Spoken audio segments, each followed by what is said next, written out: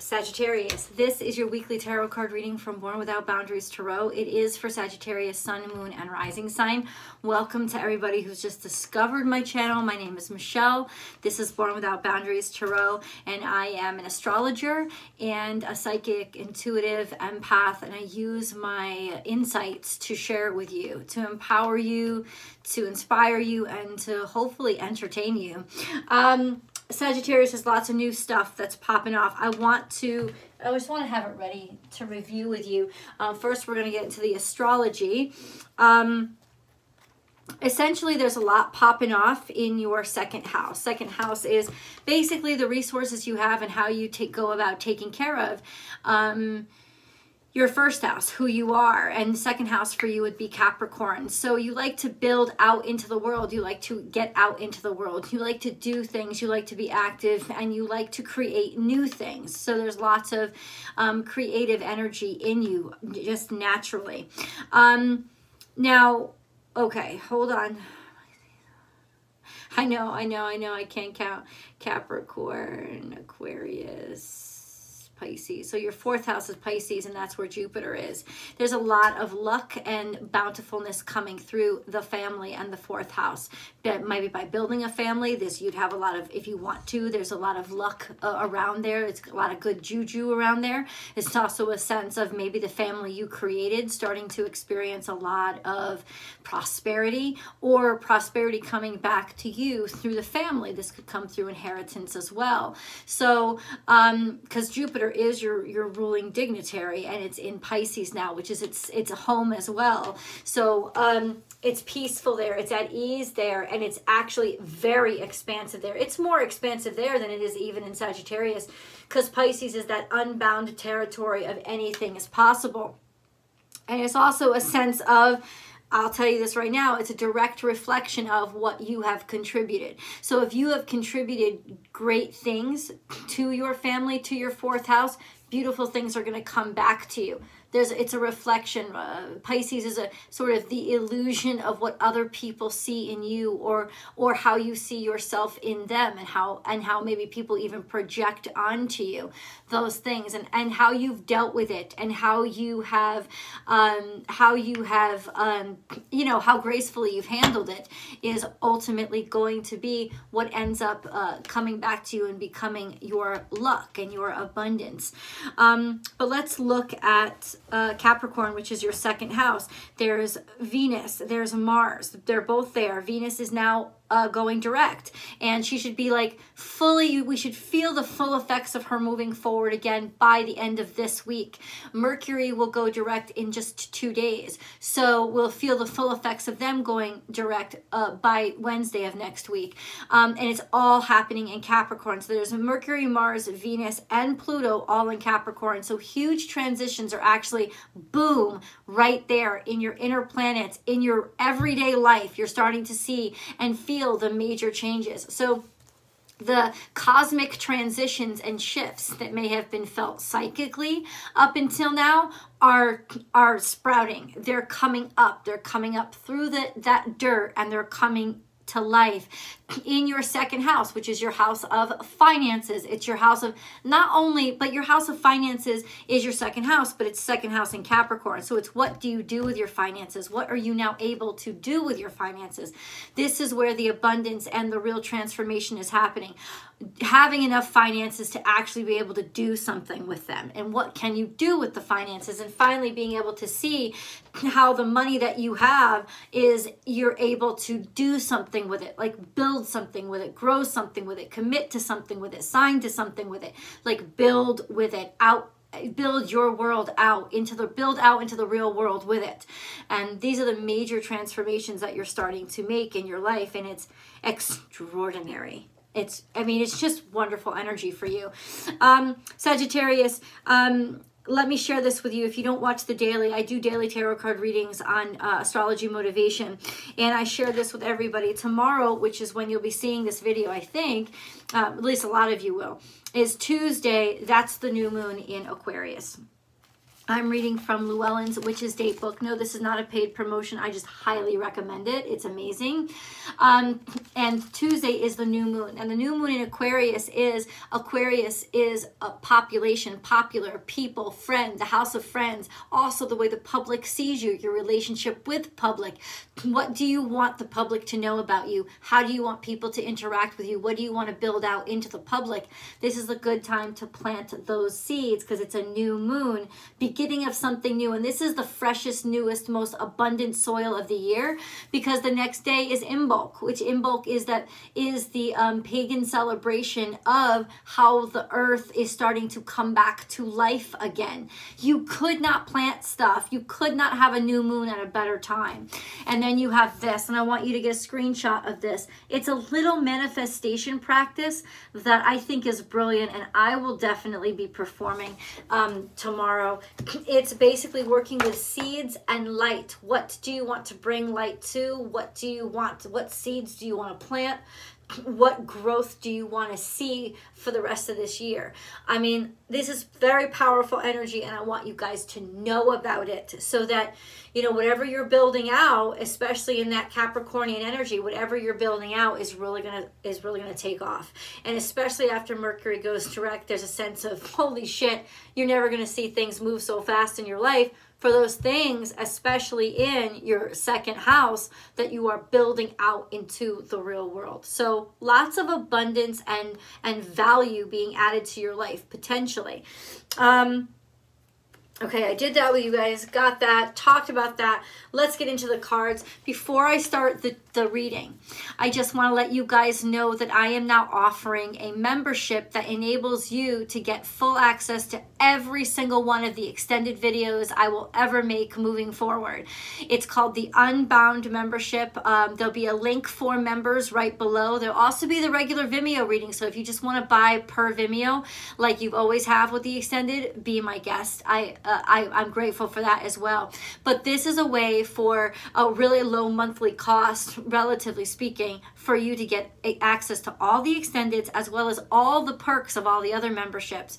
You're going to get at least 3 readings a week for me, or you're going to get access to at least 2 readings a week for me, where you can go online live with me and ask me questions, and I'll do a tarot reading for you there live. Also content, astrology content, tarot content that other people don't get access to, priority commenting, badges that other people don't get access to. There's a lot of stuff that is available in that membership, as well as the extended, unlimited access to the extendeds. So I hope that you will join the membership. It's the Unbound membership. Okay, you ready? Let's go into the cards. Sagittarius. This is Sagittarius energy. This is Sagittarius energy. This is Sagittarius energy. Sagittarius energy. You're getting over heartache. You're getting time to let go. Or no, you've held on to something, or something has been stopped or stuck. A porcupine spirit, time for a beginner mind. It's your mind. Your mind has, I'll tell you this right now, it's saying right now, your mind has decided to not let something go. Your mind has decided to be stuck in a perpetual state of pain and not wanting to let go, and of an idea, basically you putting limitations on yourself. And if you become aware of that, or becoming aware of that now, is going to make all the difference in your life, because it's going to change of perspective is going to change your life. This is a time of a beginner mind, and time to let go. This is also a sense of maybe feeling like you have been forced into a situation that you were not ready to deal with yet, feeling forced into a situation that you didn't want to handle, or you didn't ever want to think about. So there could be that as well. But it would have already happened. There's just a sense of that's what you're sitting in right now, and that could stall you in some ways. We have trust in the magic. So things were really looking up. They were really looking good. There was a lot of optimism, and then boom, you got hit with something that you did not want to face. Now, ultimately, this is a sense of maybe you just need to pause for a second, and you just need to take care of whatever you need to take care of, especially if this is something emotional that you're going through. It's time to honor your emotions. It's also time to honor the fact that if you need something or you need extra support, it's a good time to learn how to ask for it, right? Needing help. This could also be, yeah, a sense of sort of being stuck in a mindset right now. I don't know that it's going to last forever, but I do know that there's so much abundance that wants to come into your life, and it's sort of stopped behind this energy of what you're trying to avoid right now, or you're trying not to see, especially in a sense of like a mindset that you have. Time for a beginner mind. This is Aquarius season, right? Something may be happening in Aquarius season that hurt you a great deal. A disappointment of sorts that kind of made you get set back, or like I said, realizing that you've been holding on to these beliefs for way too fucking long, and it's those beliefs themselves that have been keeping you stuck. It's time to get rid of those beliefs that have been keeping you stuck. And if something happened, it could be what showed you, wow, I don't have fucking time to waste. Time is of the essence, and my life is of the essence, and I've wasted too much time being stuck. It's a real change of perspective that's coming to you now, Sagittarius. How? Oh, yeah. Okay, a lot's coming out. Okay, so we have turn knowledge into wisdom. So the howl of the moon, right? The wolf. This is a sense of, you know what you feel inside, but there's a lot of feelings inside that maybe it's almost like, in a sense that, hold on. Watch your words. Watch your words. You've been holding on to something. You have not been saying something, or you have been particular about the way you talk about something because it's a very sensitive and particular sensitive time.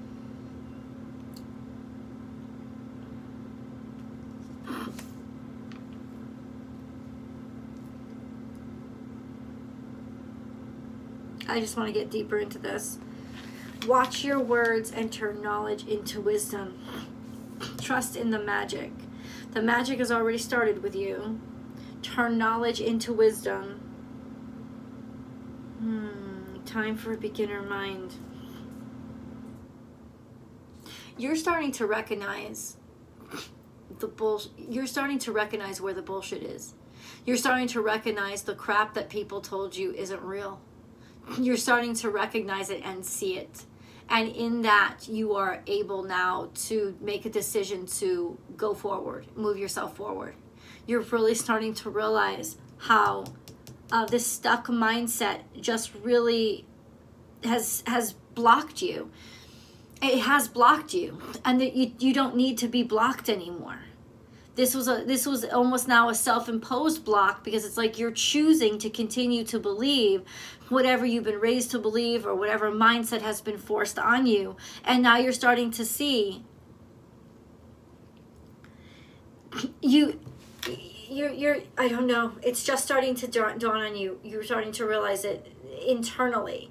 I don't think things have been spoken about, or right now it's a particularly sensitive time where you're being very diplomatic and not being very Sagittarian, and you're in that you are watching what you say in particular. But I don't know. This is really, it's stuck energy. There was so much momentum, and now it feels like there's something that's blocking you. What can we do about this block? How do we get rid of this fucking block? How do we get rid of it? Anything else about Sagittarius you need to tell me?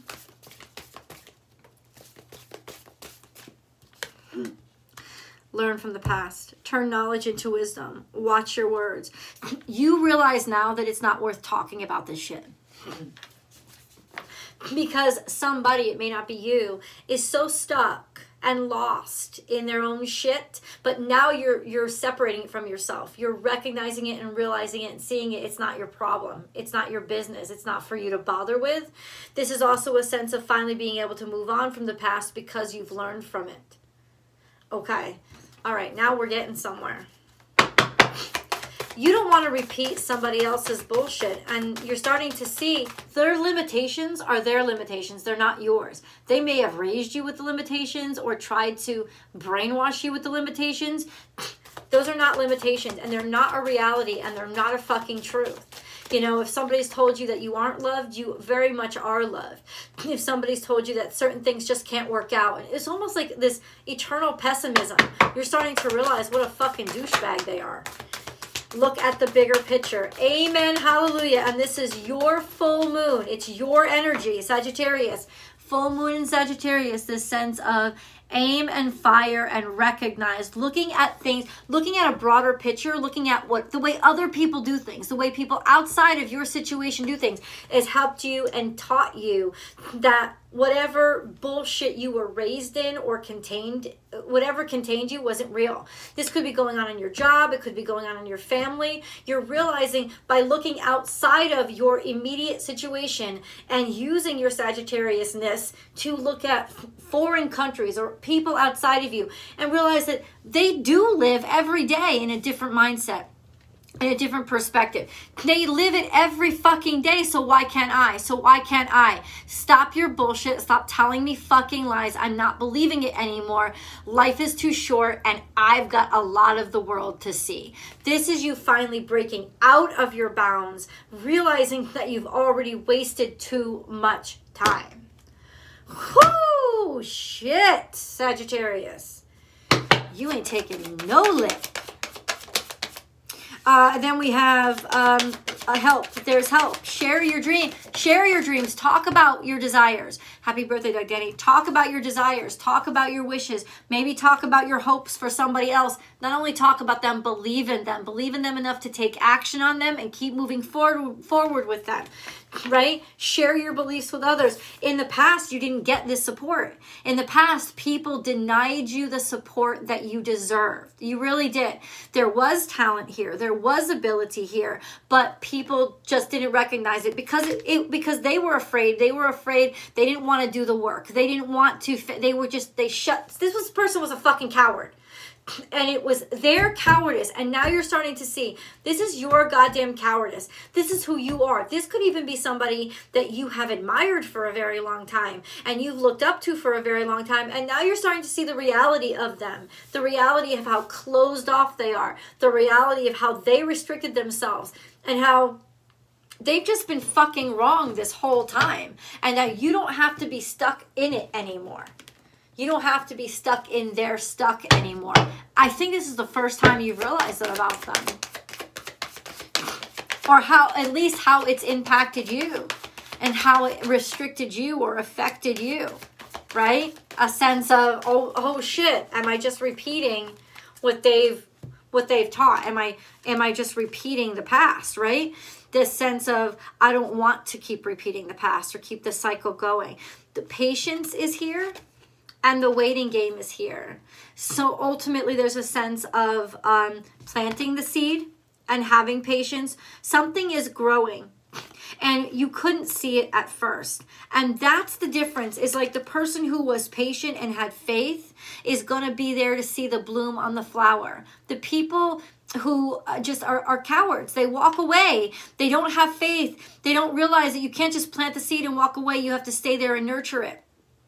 The people who put the hard work in are the people who get to see the flower. There's blooming here. There's, once again, double. There's double the planting power of what we discussed. So this is a sense of recognizing that it's not just a one-off or a real wham, bam, thank you, ma'am, real quick. It's got to happen instantaneous. It's not about instantaneous gratification. It's about constant and consummate commitment. And what you have committed yourself to, Sagittarius, you will see it grow. And if you don't like what you see, you have the ability to change it. Whew, patience. And the waiting game, as above, so below, something is just starting to poke through the earth and you're just starting to see, wow, my life is going to be different than I thought it was going to be. I have this power. I have this ability. Ooh, what is this? This is a leg up. A leg up. Okay, where does this leg up come from? Where does this leg up come from? Sagittarius, please. A message in a bottle. Something that has been coming to you for a while. Information that may have been stored up or locked away. This is also Mercury coming out of retrograde. You're finally getting information that you've been waiting on. And it gives you a leg up. It gives you an advantage. It helps you move forward. In the past, time for a nap, and here and now, you kind of rested on something. You were kind of stuck on something. Things had stopped moving forward. Maybe you had planted these seeds in the past, and ultimately now it's finally coming through.